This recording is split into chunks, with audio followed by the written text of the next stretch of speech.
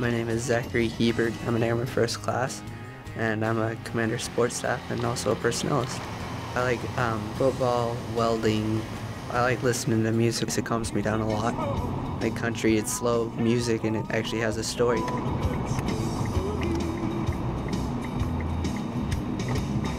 And also I like to drive too. It's pretty relaxing.